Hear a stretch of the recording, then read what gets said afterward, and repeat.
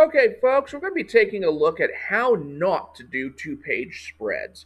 And I got the idea for this video when I was reading through Age of Ultron, which was a 10-issue Marvel event that served as kind of the thematic basis for the movie Avengers Age of Ultron. It was drawn primarily by Brian Hitch of Ultimates and Authority fame, also Brandon Peterson, and the late great Carlos Pacheco. And one of the things that I noticed is that there were a lot of two-page spreads that had considerable ambiguity in directing where the reader's eyes were supposed to go next. Because when a comic book reader, at least in American comics, and manga this is reversed largely, in American comics, you will generally read a page from left to right and then move down to the next series of panels and then go left to right and then move down to the next series of panels and left to right, almost as if you're reading a prose novel where you're reading one line at a time. Your eyes go from left to right to the end of the line, then they drop down to the next line, to the next line, to the next line, and you just go from there. And even when you have two pages side by side, you're still treating each page as an individual page. You're not jumping ahead to the next page. And there's two reasons for that. One of which is your center border, the page break, is just as hard a break as any kind of panel break, generally speaking. Now, there are times where artists are going to want to cover both pages as if they were one page, and we're going to be covering some examples of that. But there are good ways and bad ways to do that. And the problem that you wind up with often is that the reader doesn't immediately know, upon encountering a two-page spread, that the reader is supposed to be interpreting this as a single unit as opposed to two independent pages.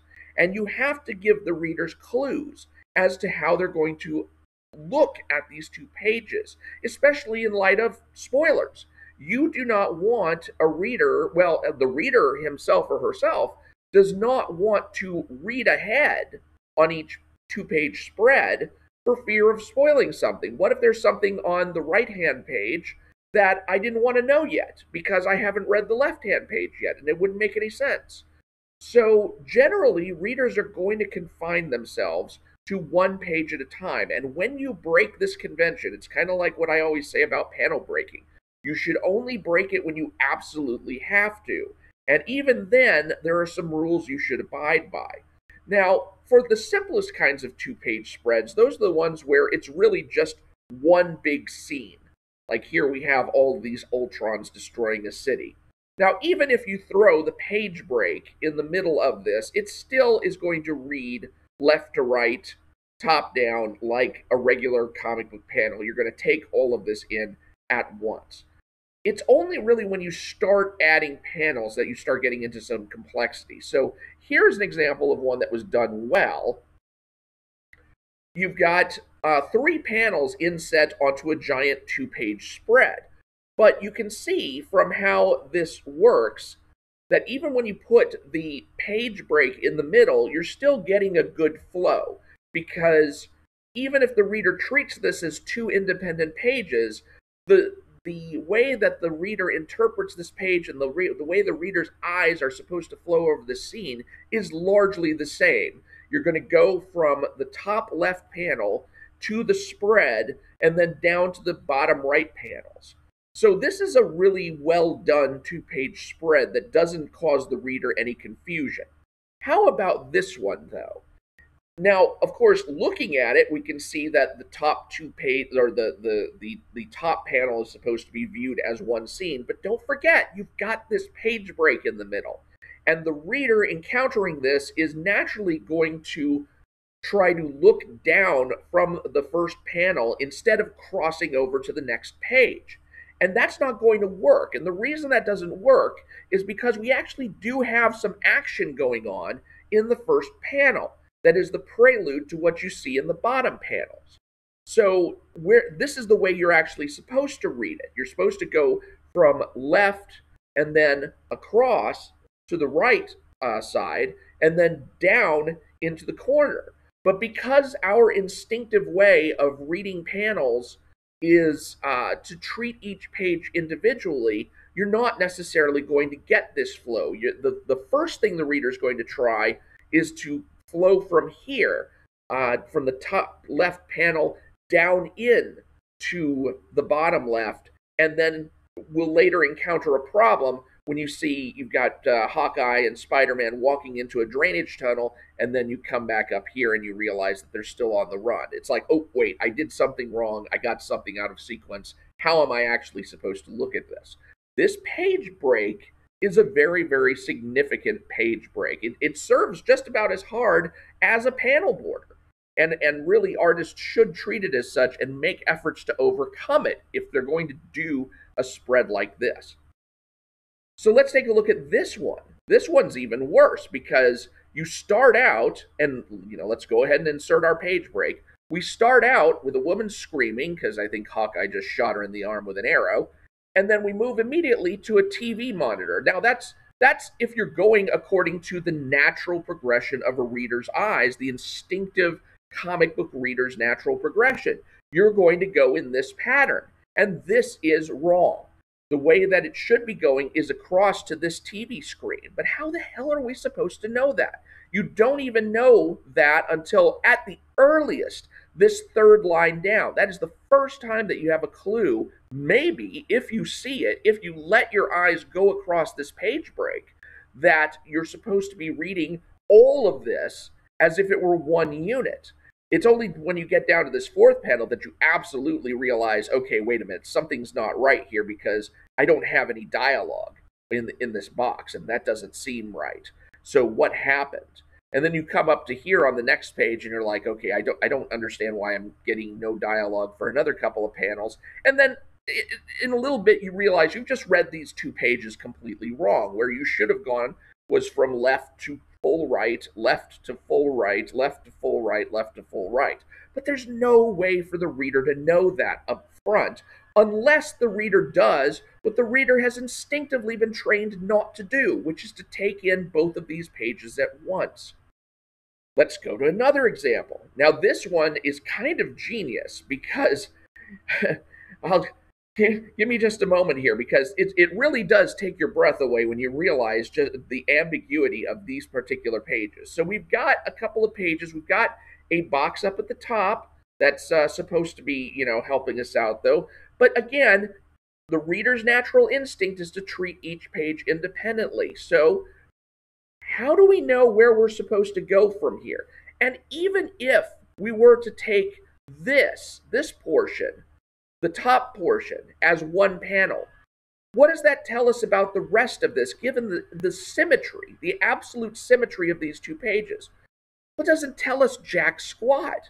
I don't know whether I'm supposed to be reading this whole thing across in each one of these cases, or do the rules change halfway through, where we have the left to right all the way across for this panel, but then we move over to here, and we're supposed to be just coming straight down until we hit the end of the page, and then hit the end of page one, and then we go up to where we're under this two-page spread panel, and then we come down these 4 or 5 panels in page 2. Well, which way are we supposed to do it? Are we supposed to do it that way? Or are we supposed to do it where we're reading left to right in every single case?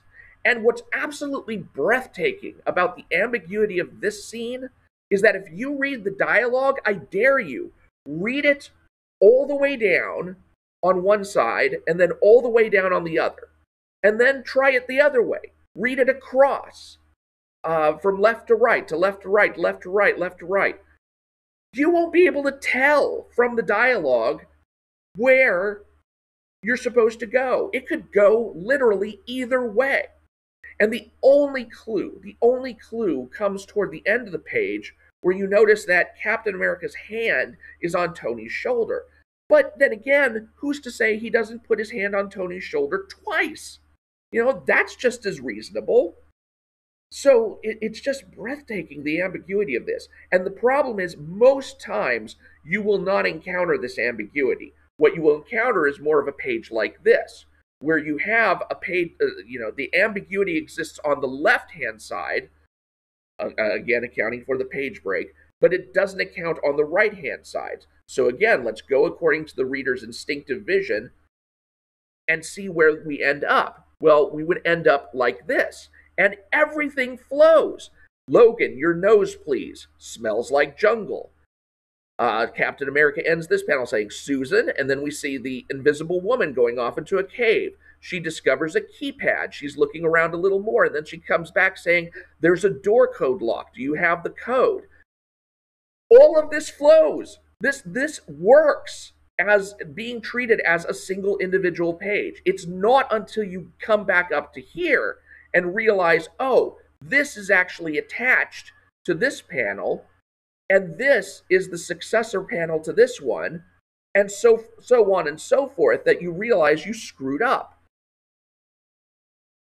So this is just kind of amazing the way that this works here. You come all the way down here and nothing looks wrong, and then you come up to here and you realize, oh crap, I've garbled this whole thing, and now you have to go back and try and read these two pages together again. So how do you fix it? Well, that's going to depend each and every time on the individual circumstance. There's no way to really lay down a rule that's going to fix these two-page spreads in every case. Sometimes it's going to take a very, very simple fix. For example, let's go back to this example where we had the two-page spread. We had Peter Parker and Hawkeye running across this this downed helicarrier landscape. And we have this little bit of information on page 2. Well, what if we just took that information and we put it on page 1 instead? Why don't we have the characters running across here to this drainage ditch over here instead of being located on this side? That at least minimizes the amount of confusion, because then you'll say, okay, well, they're running and then they find a drainage ditch, and then you come here and you're like, oh, wait a minute, am I supposed to, see anything out of this? Oh, this is actually attached to that scene. Oh, and there's the drainage ditch that they were running to. Okay. But that's not going to be as confusing as completely missing any action in this scene whatsoever and having to come over to here to find out what you missed. Now, how about this one? The super ambiguous one.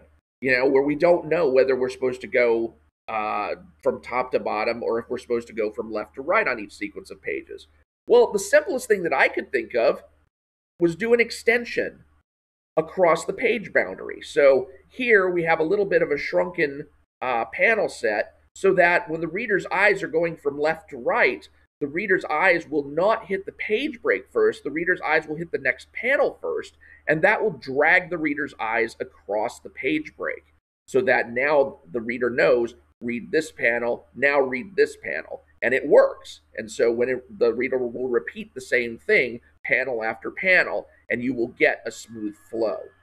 And that would be my solution for this particular piece. And there's other examples where you're going to have to come up with your own kind of solutions for some of these, because it's not going to be a one-size-fits-all, one-size-fixes-all kind of solution.